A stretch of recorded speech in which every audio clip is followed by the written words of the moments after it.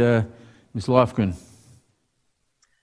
Thank you, Mr. Chairman, and thanks to you, Director Wray, for your service to our country.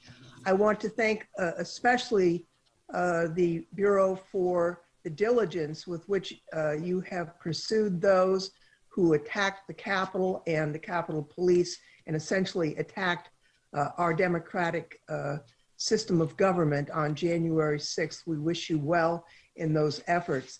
I have a couple of questions about the rule of law. We all believe in the rule of law, and we think that, and I know you do too, that the rule of law applies to the government as well.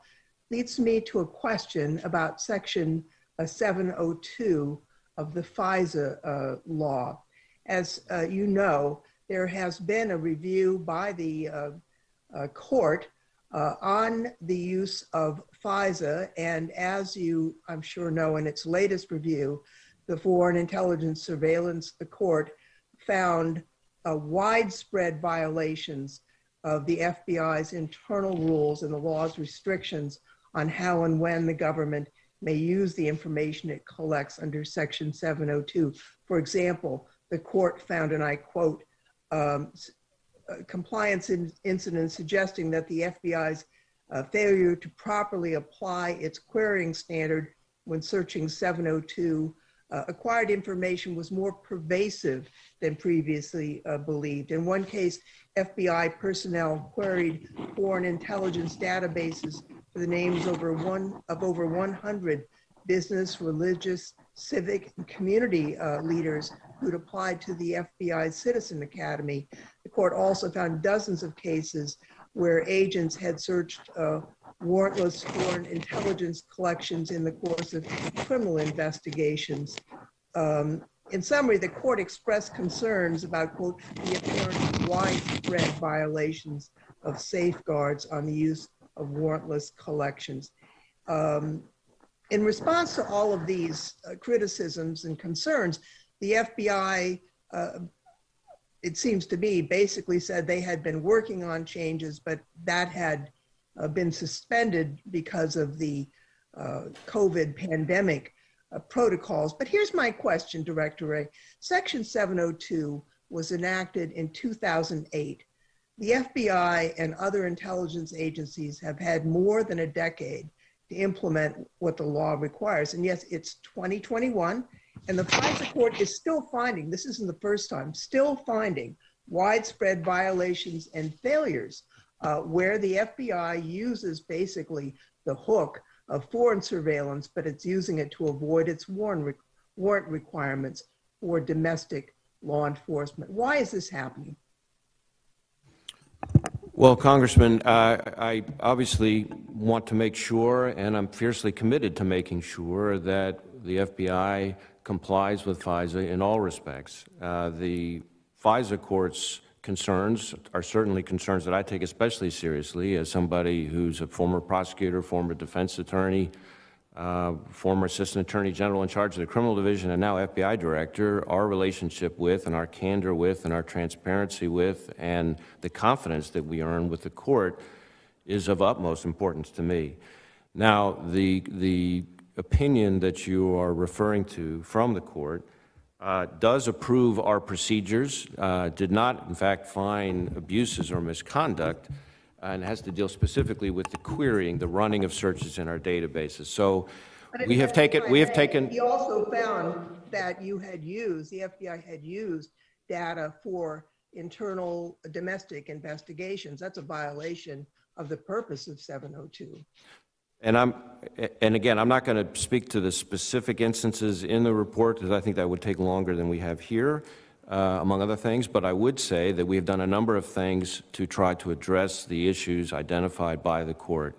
We have made significant changes to the documentation requirements to assure accountability, oversight requirements, guidance and training enhancements, systems modifications, which may not sound glamorous, but is incredibly important because it helps prevent noncompliance. And then last but not least, something I particularly want to highlight, I created a whole new department in the FBI, an Office of Internal Auditing, headed by a senior partner from a top, a Big Four accounting firm, who also had prior in his life been an FBI agent, and is consulting with a premier outside world-class consulting firm to stand up an Office of Internal Audit specifically focused on FISA to ensure that we have a world-class compliance program and world-class internal auditing program to make sure that we don't have these Gentlemen, the gentlelady's time has expired.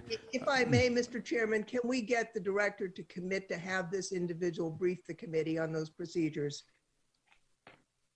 I'd be happy to see if we can get the committee a briefing on what we're doing in this space. Thank you. The Thank you. Yield back.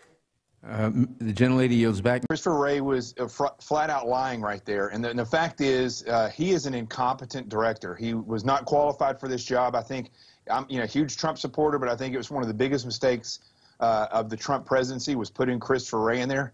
And I think he showed it, especially in his opening remarks that he made today, how biased he actually is, because everything that he said, especially about extremist violence, was completely sided to the left. Everything that had to do with any type of group that calls themselves patriots or anything that happened on January 6th was noted and displayed by his language as something that is far extreme, with very little, if any, people that were there to be peaceful. And he made it sound as though the left is mostly peaceful with just a few things. Everything that comes out of this guy's mouth is pushed to the left, but it's subtle. So if you've been a prosecutor or a U.S. attorney, or if you've been in the FBI and you listen to his language, you can literally see this. And I think some of these congressmen and congresswomen actually saw this today, and I think they went after him, but he's not going to bend as far as that goes. I will tell you that I have spoken directly to FBI agents that are investigating January 6th, issues, and ranging from individuals that were in the Capitol to individuals who were not in the Capitol. One thing that stands out, the most recent conversation I had with an FBI agent here in Salt Lake indicated, he said he's never seen anything like this. They are given a mandate. They are to go out. They have been given the questions they're supposed to be asking. They have been given the way they're supposed to proceed on this case. They don't have individualized authority. It is all coming from Washington, D.C. I've spoken to prosecutors that are prosecuting these cases, and this is not individualized justice. They are lumping everybody into the same category, and they are treating them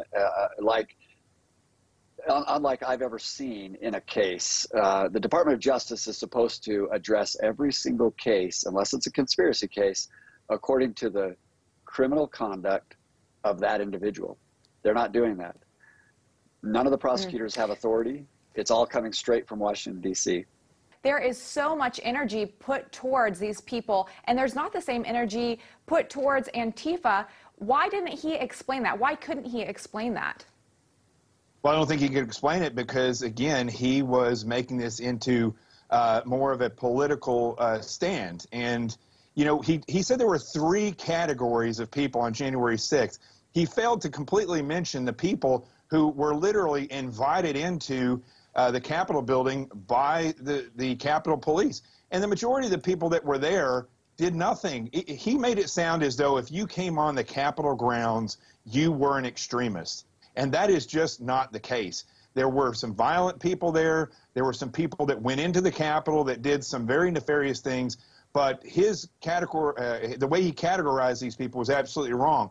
And the way that the FBI has systematically, as Brett just pointed out there, been told how to investigate January 6th, they've systematically been kept from truly investigating or going after the leftists. And that is so clear because of the way that there's just nothing going down about these individuals on the left. And I'll just say one other thing.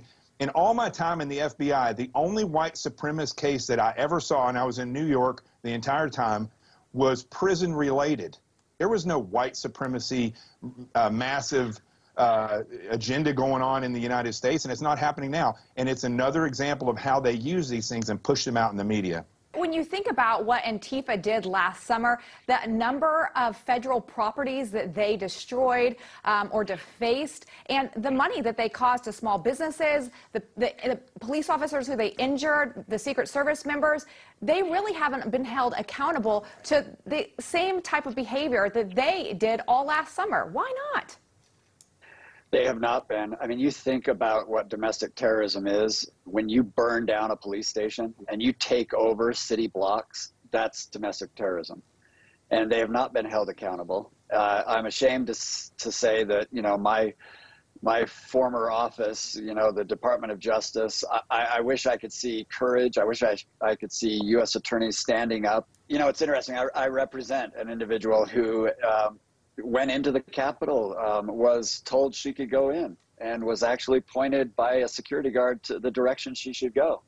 And she's being prosecuted. She's being charged with misdemeanors. She has no criminal history. She thought the only other Capitol she's ever been in is a state Capitol that's open 24/7. She thought you could walk in.